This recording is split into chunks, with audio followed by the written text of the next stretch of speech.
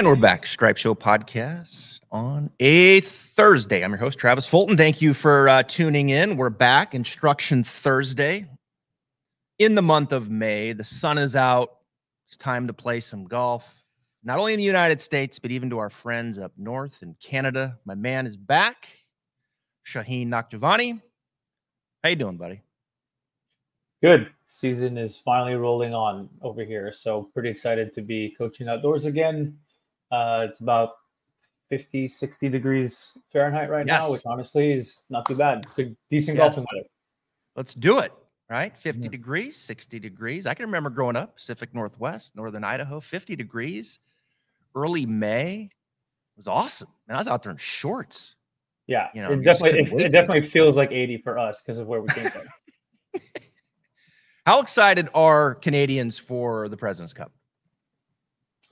I think they're excited. I think that, the difference with us versus everyone else is we only get one big tournament every like 7 years, 8 years. I mean, the Canadian Open only really comes back. The last time it was here was, I think, like 2014 or 12 or something like that. It's been a long time. So they definitely are pretty excited. I'm actually going to be at Royal Montreal this weekend, the host site of the event, with one of my tour players coming into town. So I'm actually excited to see kind of the development of where the course is at the moment. Hey, congrats with Stephen Ames, by the way. You're doing a great job with him. He's playing some terrific golf there on the Champions Tour. Not surprised. Shauheen, one of the top teachers in the world and always a frequent guest. We appreciate your time, man, coming back here on the podcast. And you were the first guy that I thought of when I sometimes, you're always kind of making posts here and there. And sometimes you make a post and you're like, wow, this will get a lot of reaction and this and that. And it's like crickets. And then every once in a while you just throw one out there and you're surprised, that it kind of strikes a nerve, with some people and they want to comment on it and maybe they want to learn a little bit more about it. And this was the case with this picture that I sent out on Twitter and Instagram. And I put these 6 up, and those that are listening right now, check it out. If you're on social, on Twitter at Travis Fulton, and you'll see the 6 pictures are John Rahm, Victor Hovland, Colin Morikawa, Rory McIlroy, Scotty Scheffler, and Justin Thomas. And it's a picture of an iron swing, and the camera angles are pretty close. So it's a good view of these 6 at the top of the swing. And they all look different. And I said, look, if you had to pick, to the amateur audience, if you had to pick one of these 6 to be your position at the top of the swing to play golf from for the rest of your life, which of these 6 would you pick? And as expected, it was a pretty wide range, right, of people of who they picked. And I got a lot of response, on Twitter and Instagram, and I got a lot of DMs too. And that's when I know it kind of strikes a chord, when I get all these DMs coming in and, well, here's what I would pick and why. And what do you think? I was like, what? All right, we're going to do a podcast on this. We're going to do a podcast on this. We're going to talk about it. We're going to break it down. Shauheen's the perfect guy for it. So you look at these 6 and you watch and you look at the response, Shane. What's the first thing that kind of comes to mind, as we kind of dive into this? When you look at these 6, would you pick one for you personally for the rest of your life?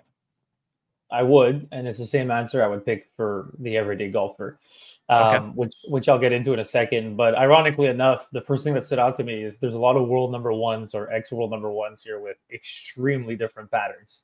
So obviously this is going to be a very polarizing photo just because of the fact that so many of these players have achieved incredible amounts of success with backswing positions that aren't even remotely close. Like the matchups aren't even remotely similar. So I mean, I can say my answer right away if you want. I can hold it off. What is it? I mean, I would take Rory. I think it's pretty clear that Rory, for the everyday golfer, would have the best position for a wide range of reasons. Primarily when you look at the average golfer and what they struggle with, most of them are going to struggle with slicing. Most of them are going to struggle with lack of compression. The one thing that Rory does really well, better than most of the other players in that photo of 6, is he's got a better pelvic tilt. He's got a better turn to the hips. You can see a pretty dramatic change in knee flex there. His left knee obviously is flexing down a lot at the top of the backswing. Right leg stays somewhat extended. It retains a bit of bend. That's pretty common, but it's not, overly flexed. And his right pocket works behind him pretty well. So he is utilizing his legs quite functionally, but also his hands get pretty far behind him at the top, which, as I'm sure you come across literally every single day on your lesson tee, most recreational golfers don't turn into their hips very well. The lead arm, the hand path gets way too high in the backswing. Now, is that okay for the pro golfer? For sure. They're the outliers of the world. They can make anything work for various reasons, which we'll get into. The everyday golfer usually is going to struggle with a club that comes down way too steep when that's the case. Rory is a prime example of where the average golfer would benefit from having the left arm a little bit more across the chest, a little bit deeper, as we would call it. Club is, in this picture, a little bit more laid off. In my opinion, this is when he plays his best. When he struggles specifically, you tend to see a little bit more cup to the wrist and the shaft get a little bit more across the line. For a shorter pattern, when it's a little laid off, it tends to be a little easier to keep the club shallow coming down, strike it from the inside, all the good things, Let me follow up on that, because you make a really good observation. This is actually a picture of Rory. I think it's back in 2017. Okay. Yeah. And I picked it specifically because Rory is actually a little more vertical right there. To your point, a little more cup across the line. And as Rory has, over the last year or two, kind of struggled with some of his wedge game, hitting a lot of these pulls to the left, et cetera, et cetera. And when I say struggle, that's relatively speaking for Rory, right? Yeah, of course. Yeah. I mean that, and so, but at high class, or a world class player like Rory McIlroy, like some of the misses that he's had is pretty alarming, right? With some of the shorter irons. With that said, I took a picture of this and then a recent picture of Rory, and I put them side by side, and I sent it to someone at Golf Channel that I know really well. And I said, it seems pretty evident to me, like what the difference is, right? Like between these two and where maybe Rory needs to go. And this is when he was seeking out help with Butch Harmon, et cetera. And so I said, why doesn't he just rotate it a little bit more and get the shaft pointing just a bit more left? I mean, that just seems, logical at this point. It'd be a little easier to get the club back down and control the face and kind of eliminate some of those pulls. And he said, I asked him that, and he says he can't physically get there anymore. He can't physically get to this position anymore. I was like, wow, I'm not sure I buy that. Like I'm not sure I actually really buy that explanation. But nonetheless, I tend to agree with you. I think there's kind of a 1 and 1A for me, and we'll get into it. I think Rory, this position, is probably the one that I would pick, and for a lot of the same reasons as you. Let me ask you this. Do you ever take an amateur and set a mirror to the right of him? So like Rory right now, if he looked to his right, there would be a mirror. And you get him up to the top and you say, hey, go up to the top, look to the right in the mirror, and I want you to see a little window in there between your knees. I want to see a little space in there, because we get a little space, we get a change in knee flex, that right hip's working a little deeper. Do you ever do that? Because that seems to register with a lot of amateurs when you're trying to get them to turn that right side of the pelvis up a little bit, lose a little flexion. Give me a little window in there like Rory. Yeah, so many ways to do it. I mean, I think mirrors in general are super helpful, especially because a lot of players, especially higher handicaps, they don't have the best sense of awareness of what's happening internally. Like they can't really feel the changes a lot, or even if they do, sometimes a very subtle change feels very dramatic to them. So it's good to have a mirror there in the background. In this case, let's say down the line for Rory, where they can visually see the change. I'm also a big advocate of, like, you can throw an alignment stick between the, like, inside the belt loops in front of them. And in theory, when the knees change flex, the hips are getting to different heights. So the left hip, in his case, the front hip is going down, the back hip is coming up a little bit. So that would tilt the pelvis in a way where if you had a stick across your belt loops, it would be inclined more towards the ground. Whereas when golfers retain too much of a similar flex on both knees, they're not creating that window that you're referring to. The stick would turn very level. It would stay parallel to the ground for way too long.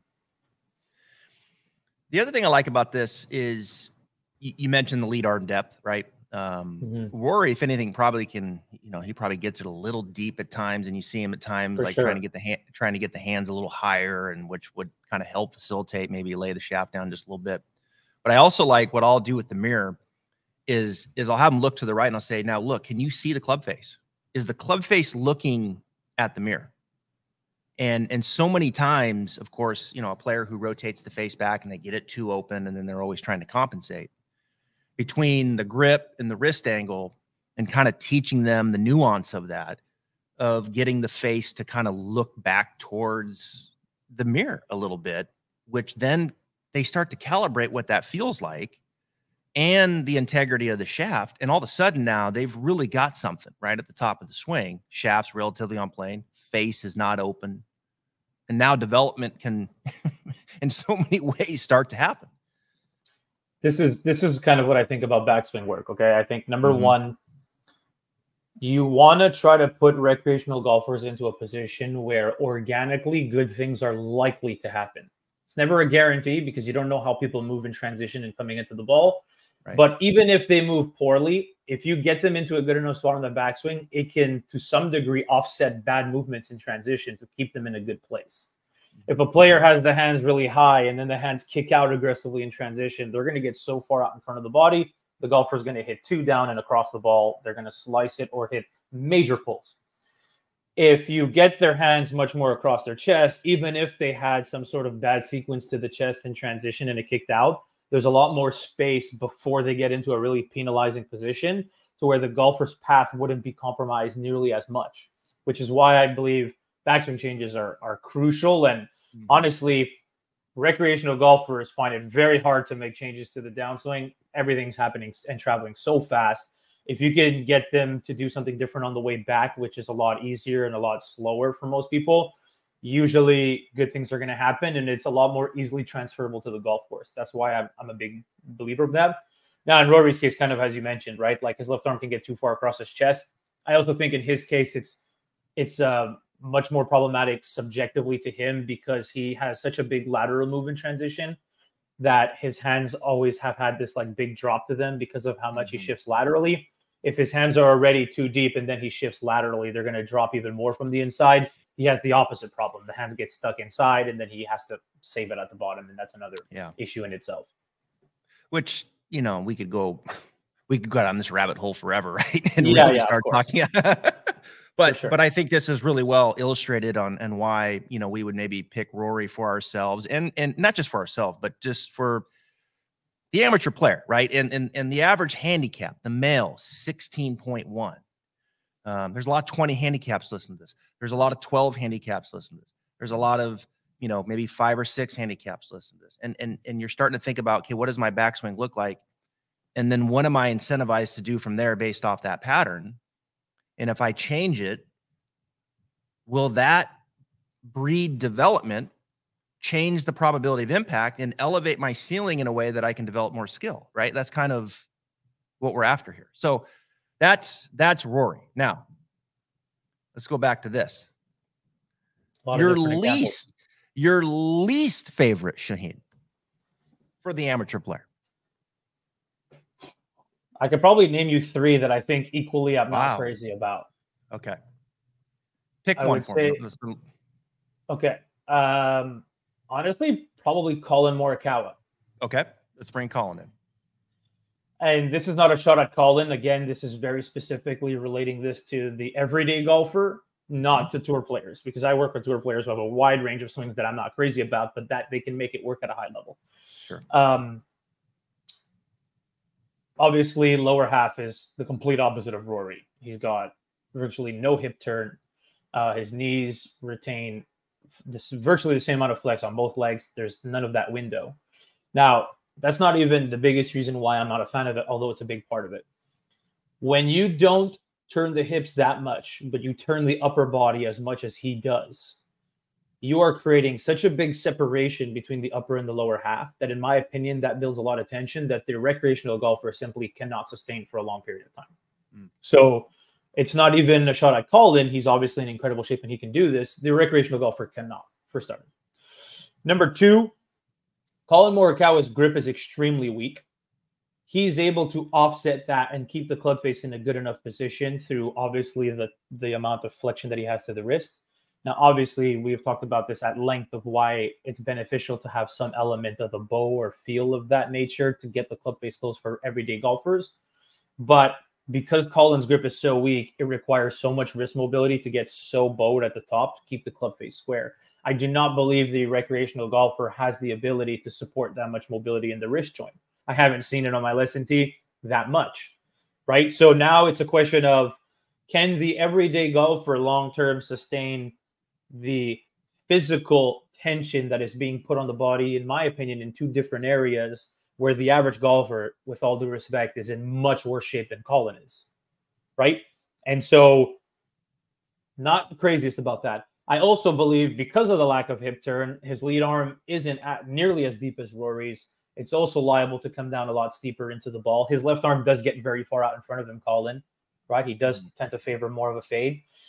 And people love his golf swing. I get it, but he has a lot of very unique matchups that makes it work that I just don't think are easy to be consistent with if you're practicing once every 2 weeks and playing golf once a week. Put it that way. Okay, so let me get into that. So where Colin and Rory are different, because the club face, all intents and purposes, are pretty close at the top. Yeah, completely different grips and wrist angles to get there, but the matchups get the club face in similar positions for sure. Right, yeah. And Colin, his left arm, to your point, is a little more upright, a lot more upright, really. His grip is weaker, and weaker, just real quick, left thumb more down the middle.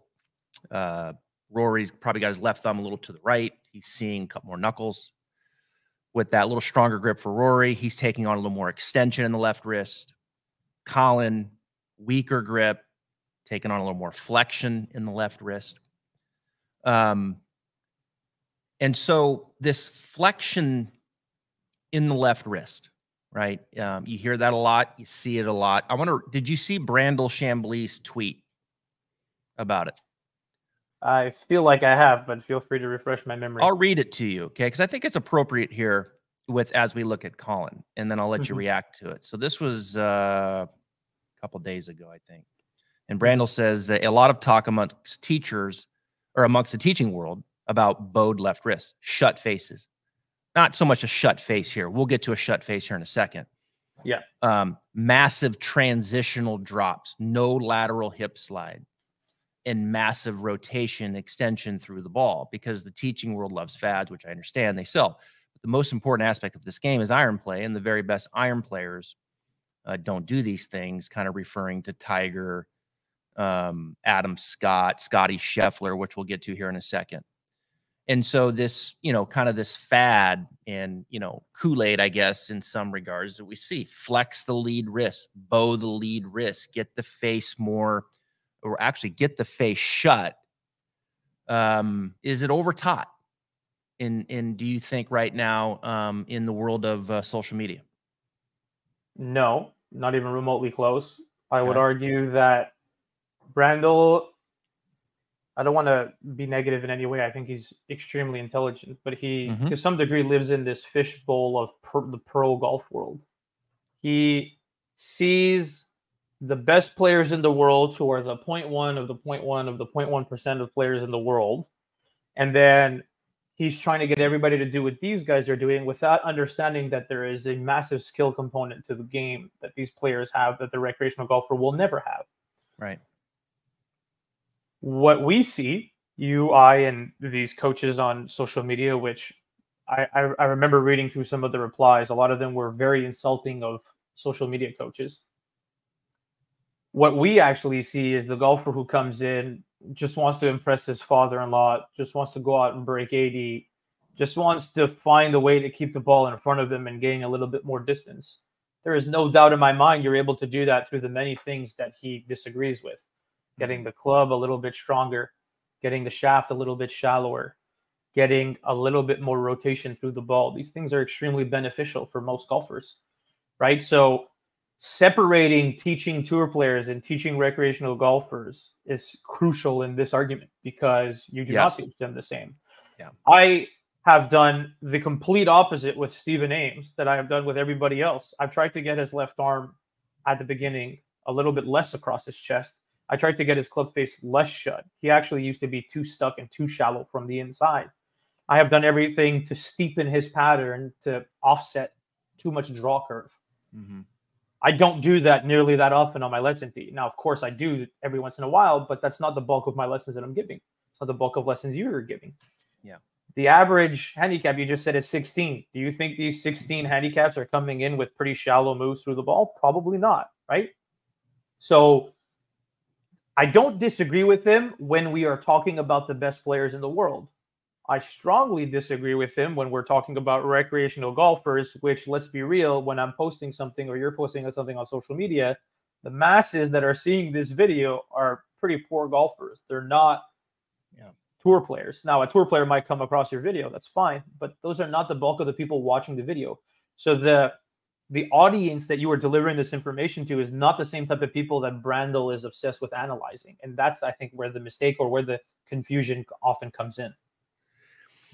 I think that's really well said. And I think Brandel would agree with that. Knowing Brandel, I think he would agree with that. I don't disagree with him also when in the world of professional golf, elite players. Yeah, I think that there's an argument to be made there. But I agree when developing amateurs. I call it, Shauheen, the 85%. I think much of my career, I've been speaking to the 85%. And the 85% are the people that don't show up on your lesson tee. Okay? 15% are going to show up on your lesson tee, or they're going to take an online lesson from you or buy a training program or, something. But we know 85%, and that might be low, are not going to spend money in a one-on-one lesson. They're not going to do it. And so for much of my career, I find myself thinking about those people, whether when I was on Golf Channel or my platforms or the podcasts, and I know those patterns. Like I know what those patterns are. I've seen them for 24 years. And so I know those 85% are like the 15% showing up, if not a little worse, right? And so do we see too much of the face open or closed? We probably see it. I see it still a little more open. Not as much as I did 15 years ago, but still probably a little open. I would argue that answer is dependent on where you are in your golf journey as a coach. Yes. Well, yeah, for sure. Just in general. Let's just go general. Yeah. Do you see the club head too far inside in the initial move or too far outside? Yeah. Way too far inside and take away. I see it way too far inside. Yeah. I mean, I see it like it's all the time. I see it every time I film my video of my own golf swing. Me too. Me too. Yes. Do you see the left arm too flat or too upright? Yeah. More often too upright. And I would argue, if anything, sometimes too flat to a point of penalty, which is crazy. Yeah. Do you see the shaft too shallow or too steep coming down? Right. I mean, like you start going through the checklist. I mean, I know what your answers are. And like, so can getting more flexion in the lead wrist and getting the face a little bit more shut going back for the masses. I know it's not for everybody, but for the masses, can it do a lot of good to the pitch of the shaft, preparing the club face early and opening up the door for development subconsciously?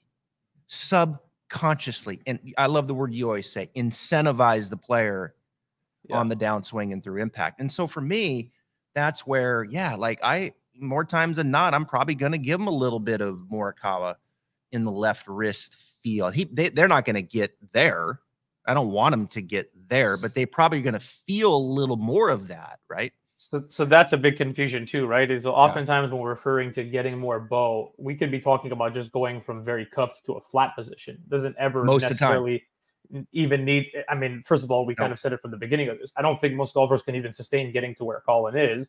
But secondly, it doesn't mean we want them to necessarily get there. We just want them to feel and have that visual in their mind to move away from something that's the complete opposite. I can tell you right now, I can't get in this position. We're moving on to the third swing, which is Victor Hovland. This is when he was working with Jeff Smith, who's been on the podcast a couple times. And Jeff, him and I, we exchanged texts once in a while. He came and saw me when he was in the Players. I'm a huge fan of Jeff. And I told him, I said, I put my hack motion wrist sensor on, and I tried to get my left wrist in this position, and I couldn't do it.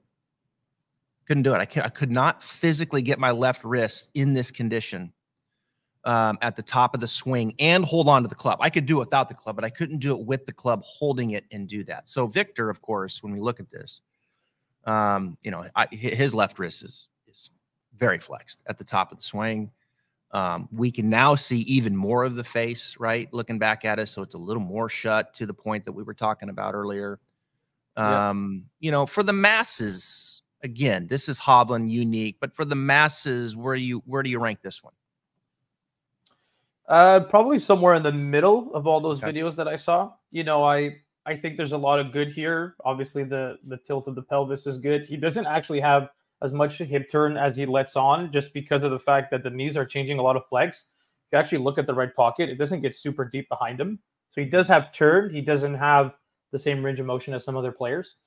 You know, the thing that makes Victor Hovland somewhat of a freak athlete is that he doesn't just have a lot of bow to the wrist. He also keeps his forearms very shut at the top of the backswing. And if you've ever tried to not only bow your wrist, but then bow your wrist and then rotate your forearm very closed, so like to your left for your left arm, like that's extremely difficult to do. I might be able to get in that position once. The ball's probably going to snap hook off the planet, and I'll never do it again. You know, Victor has a very unique combination of movements as well. His left arm is very upright, which I actually think helps him because he shallows. When your wrist is that flat and your forearms are closed that much at the top, they're going to naturally react and go the other way in transition, meaning his forearm is going to rotate to his right pretty dramatically coming down, which is a massive shallowing move to the club. You need to find a way when you're going to shallow the club that much not to let it get stuck a mile behind you. His left arm being higher is a big reason for that, on top of the fact that he rotates incredibly well through the ball as well to offset that pattern. I got to tell you, man, I see a lot of people in this studio and online that will take the club head. They'll get it kind of sucked inside a little bit. They'll rotate that left forearm excessively. They'll get the shaft laid off, and they'll get the face borderline open, which for me is like a double whammy, right? Like it's just, now we've got so much work to do. Yeah. And I will use this Victor Hovland, and I will give you just exactly what you said. You know, maybe get them to feel a little bit of, just a little, not like this. Again, I'm getting them to feel a little bit more flexion. They're not flex. They're just feeling more flexion. Yeah. But I will get them to feel like the back of the left hand will turn a little bit away from them. And again, not to this degree, with a little more lead arm depth for most, right? Yeah. And they will hit the ball instantly better than they've ever hit it. Instantly. It's crazy how good, and I'm talking about a specific pattern here. Kind of suck it in a little bit, really rotate the shaft, get it laid off. Little left wrist gets a little cuppy, faces, you know, hanging a bit open, and you know, and like that player kind of, a lot of them can manage it decent. Like they can, you know, it'll steepen a little, but not a ton, and then they'll kind of let out the shaft a little, and they'll hit it pretty straight. I mean, they'll clank it on the toe some, but it's like, you know, it's not bad. Yeah. But then I'll change that backswing pattern. I'll get them to feel Vic, and they'll feel like, damn, that club's across the line. I was like, well, not really. Like that face feels shut. It's barely in line, but it feels way across. And then they'll change direction. You know what happens to that shaft? It shallows out for the first time. Yep. You see that? Do you see that pattern? I get golfers to shallow the club so often by just getting them to feel more across the line, believe it or not, because they get they get so laid off at the top. Thank you. That even if I don't even tell them anything with the forearms, to get it across the line, their forearms are naturally going to have to move differently to get it into that position. You have to.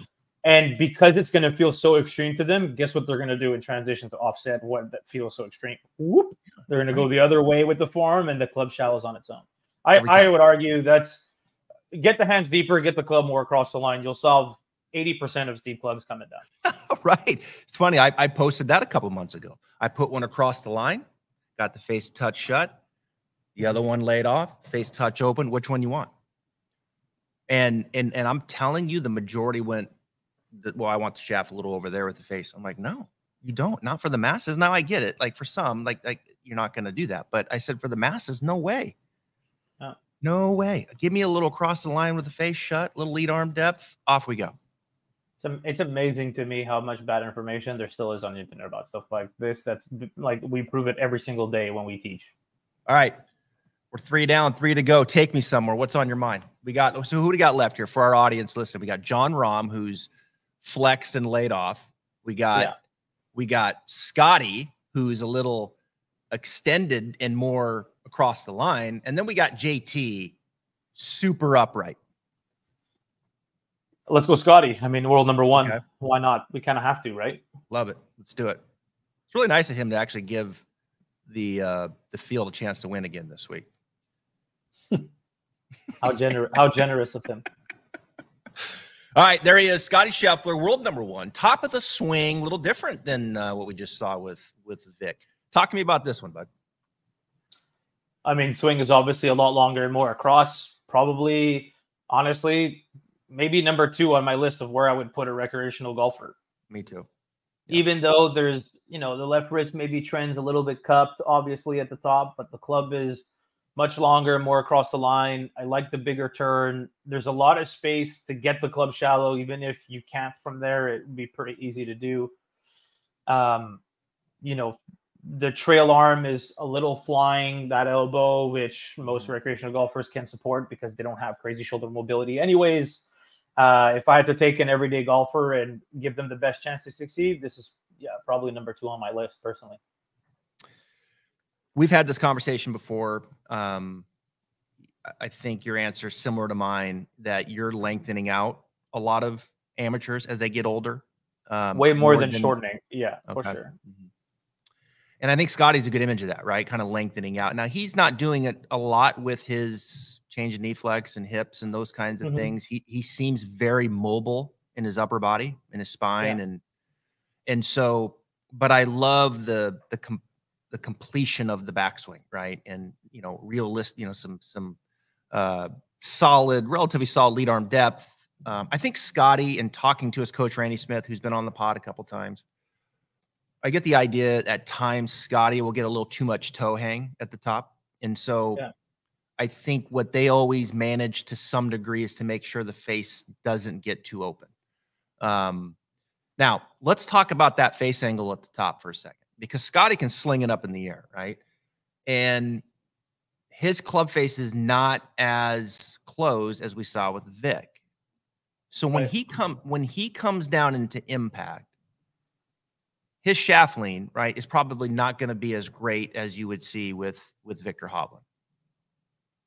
And the very specific reason for that is because shaft lean typically is going to push the face more open. If the face is already open, you can't really do it. Right.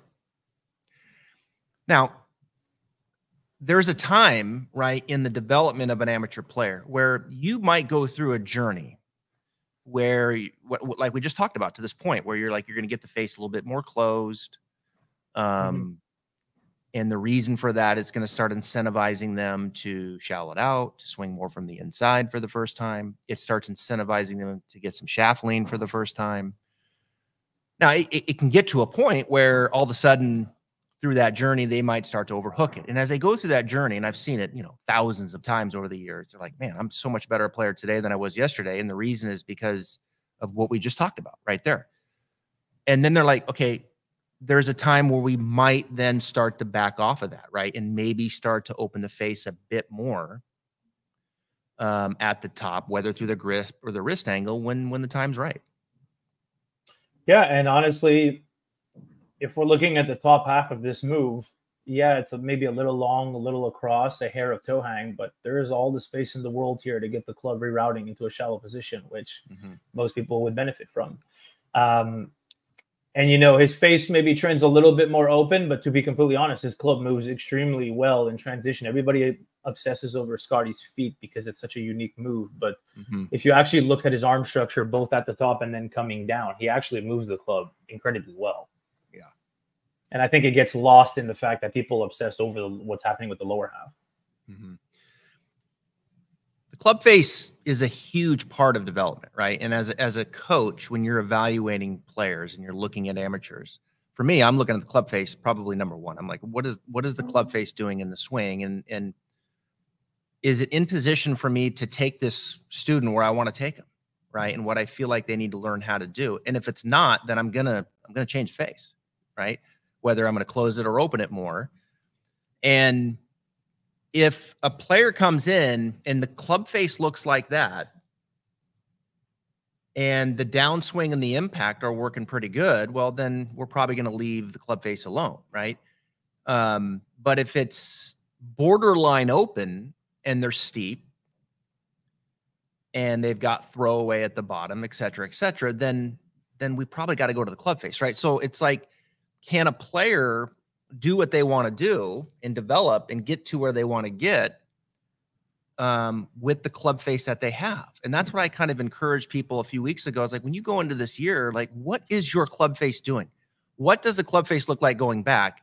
And then what does it mean to your swing coming down and through impact?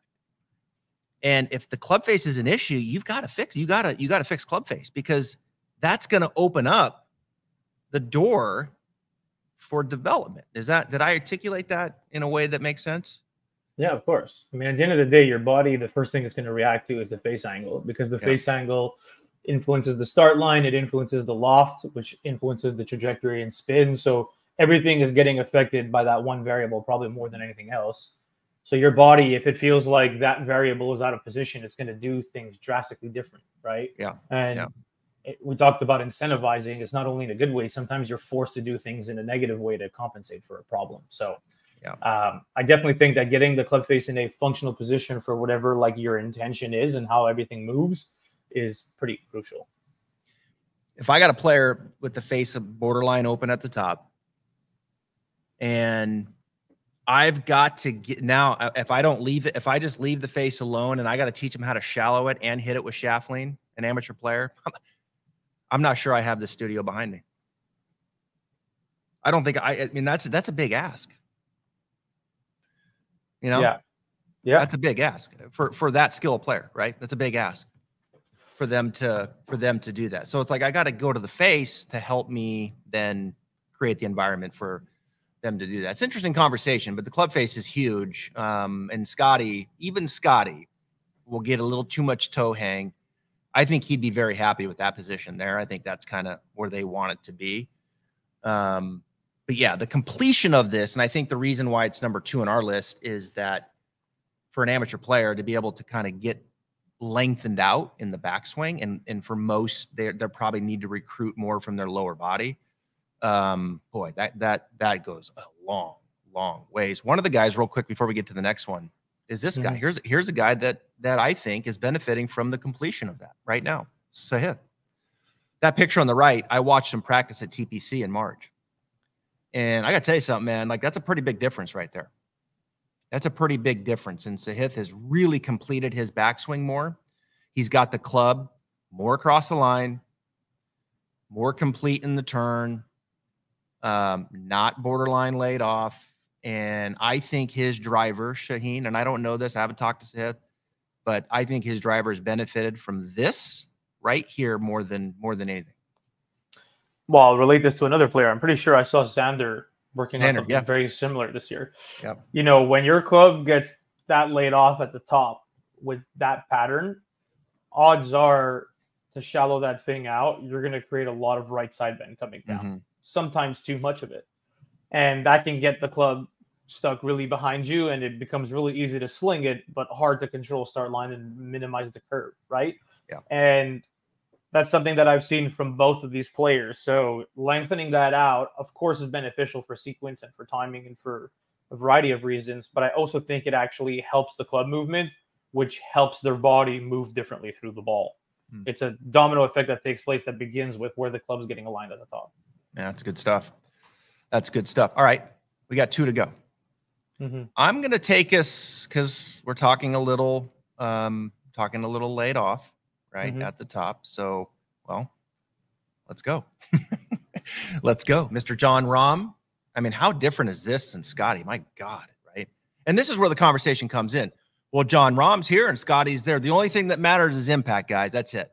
They demonstrate that. And that's where the discussion I think that's where the discussion kind of goes into our point with Brandel's statement, is that, yeah, there's a discussion around the most elite players in the world. And then there's a discussion, a very different discussion around developing amateur golfers.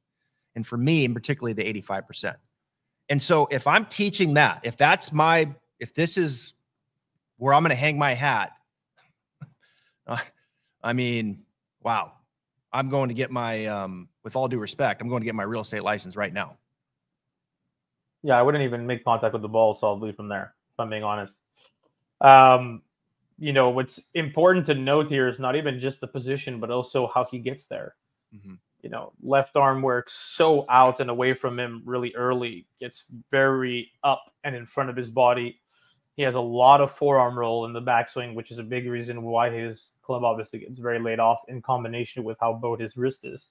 The truth is, from this position here, it might seem easier to keep the club in a shallow spot, but odds are when these hands start dropping, that shaft is going to steepen immensely. Mm-hmm. And most higher handicap golfers, most amateur golfers are going to struggle big time from a club that steepens that much coming down. And that's either going to cause them to pull it. It's really easy to pull down on the handle when it's as laid off as that is. Mm-hmm. Not something I'm crazy about. And just in general, not put it this way, the whole idea of like, why do we like one backswing over the other is what we said, right? Like I wanted to organically help the player coming down. If the club's in a position where it's basically maxed out how shallow it can get, guess what's going to happen starting down? It's going to work out in front of the body real fast, way too vertical and in front of you. And this is the case with John. John manages it much better than most. His shaft actually does steepen in transition to some degree. It doesn't happen. A little bit, yeah. Yep. Mm-hmm. Yeah. It doesn't happen. Yeah, of course. And it doesn't happen as much as probably the everyday golfer from that same position would do, just from the nature of how they would move. But, you know, just because he's able to do it doesn't mean the everyday golfer is able to do it. And you just have very little room to do good things coming down from there, which is why I'm not crazy about it. Yeah. Number one reason an amateur clanks it off the toe is that little, would you say, is some of the steepening move coming down? Steepening and working too far left through the ball, for sure. Yeah. Mm-hmm. Yeah. This is a hit. I think the genius of Jon Rahm is how he manages that right there. And again, this is no, this is no insult to Jon Rahm. Like we're talking about one of the best players on the planet for the last 5 to 10 years. Oh, yeah, for sure. We're just purely speaking in the form of like, would an amateur golfer hit the ball solely from here? I personally do not believe that would be the case in probably 95% of the players that would try to recreate this. Do you have any things through your career, Shauheen, where you have a better player who does, let's just say, does get a little laid off, right? Maybe not to this degree. Maybe, you know, little longer in the backswing, maybe in a little laid off at the top. Are there some things where you're like, look, we're not going to change that. We're going to leave it, okay? And we know that it's going to steepen a little. No, we know we got to manage it. We don't want to steepen a ton, right? What are there some maintenance things that you would do to kind of help that in way the body would work, or some impact drills that would kind of help, I guess, not compensate, but help assist what you're kind of building in and letting go with the shaft? Yeah, and I would argue there's like 3 main things I would look at. Okay. And I'll relate 2 of them to John specifically. I think part of why it works for John and why it would work for another player who would have a similar position is his grip being weaker, not even because the wrist stays flexed, but because when the grip gets stronger, it's easier to pull down on the handle. You got to make sure you're not pulling down on this thing in transition when it's as laid off as it is. So grip being weaker, club's more in the palm of your hands. It's a lot harder to put a vertical force down onto the club when it's resting in the palm of your hand. Mm-hmm. We've seen that happen a lot. So personally, I think grip strength matters a lot here. Number 2, if you want to make this work, the swing needs to be on the shorter side. If the swing is really long and laid off, there is a lot of time coming down. When that shaft starts to steepen, there's no amount of you that's going to control how much it steepens, because there's so much time for it to keep happening. Mm-hmm. It's likely going to fall into a bad spot. So the swing being shorter, even if it steepens some amount, never really gets into a place of penalty, because it doesn't have enough time to steepen enough to create a problem. Mm-hmm. Let's put it that way. Yep. So I think those 2 factors are really important for a guy like John. And in general, I think they're really important if you're going to make it work with a more laid off pattern. The third one is, in my case, if I were to work with a player and like they had a backswing, maybe not as exaggerated, but let's say somewhat similar to this, I likely wouldn't rely on a player needing so much rotation through the ball, because the truth is, like, if a player came to me and they said, hey, I can't really afford to turn very much, I have a physical limitation or whatever, that's fine. If anything, I can't put you in a very shallow position coming down, because odds are, if you can't turn and you're shallow, you're going to get stuck and hook the ball or shank it or create all sorts of messes. So having the club a little bit more laid off and it coming down a little steeper wouldn't be the end of the world for a player who can't necessarily turn super well through the golf ball.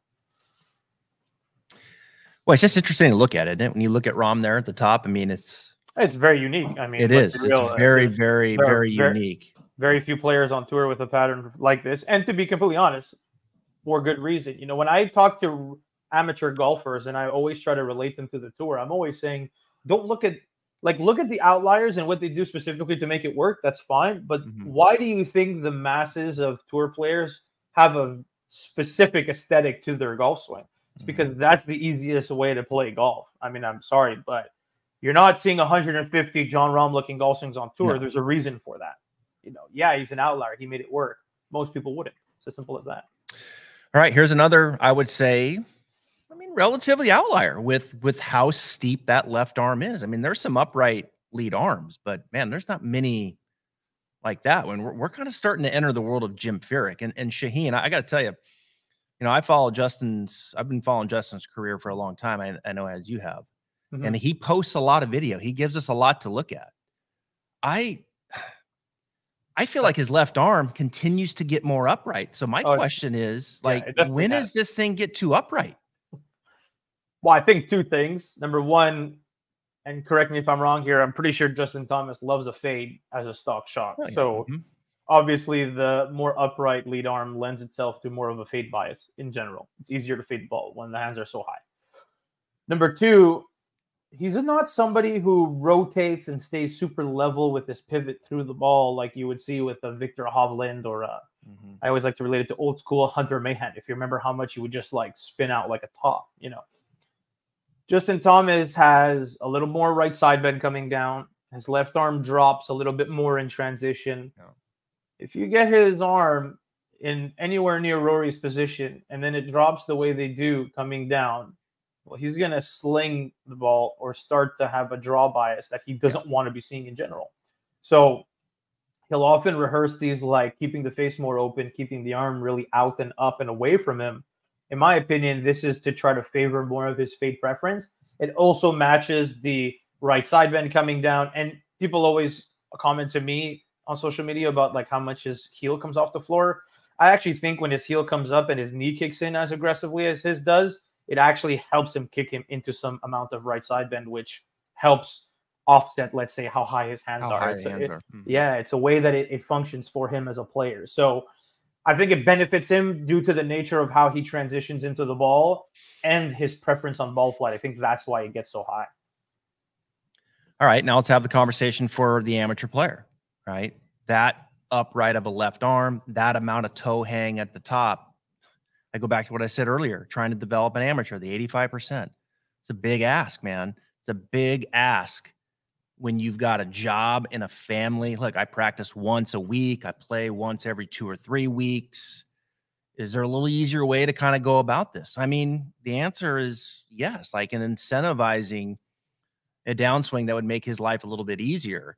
Most of the upright lead arms that we see, again, with the amateurs and toe hangs, and I got to tell you, I don't see this many upright left arms. I mean, like this is extreme. Of course, I mean, this is extreme. But I see, you know, a lot of it kind of stems from also Shauheen and that inside take. You know, club head kind of gets in early, and then they go up. So they kind of go in and then up.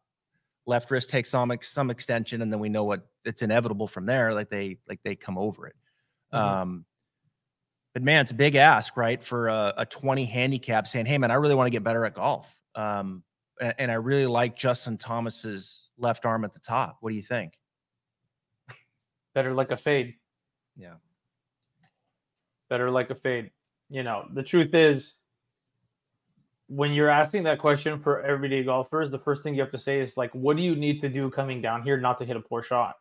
You probably have to manipulate the club and the arm pretty differently, right? Like you can't just have everything come crashing down like an axe onto the ball. So if you have to do a lot of changes in a short amount of time coming into the ball to hit a good shot, odds are you're not going to do it if you're not playing and practicing as often as the tour player is. That's the way I always like to relate it to people. So if we're saying, can you organically hit a good shot from here coming down? I mean, it depends how you transition to the ball, but most people aren't doing good things coming down. They usually steepen the club, cut across it, poor sequence to the chest, spinning out, like a lot of bad habits. All right, so there's our 6. So I think we're in agreement that Rory is our number 1 pick. Scotty is our number 2 pick. I think my least favorite is, I mean, I just, the Rahm picture for me and how laid off that is, I don't know. For a mid handicap, like I'm not in. That's number 6 for me. Yeah, I mean, I hate the idea of ranking golfers because they're so talented. But if we're just saying patterns for amateur development. Yeah. Patterns for amateur development. Yeah, probably Rahm, Morikawa would be 2 that are kind of up there for me. I don't mind Victor and Justin are probably somewhere in the middle. I definitely think Rory's I say Victor 3 for me. I would say Rory 1, Scotty 2, Victor 3. I would probably go Morikawa 4, JT 5, Rahm 6.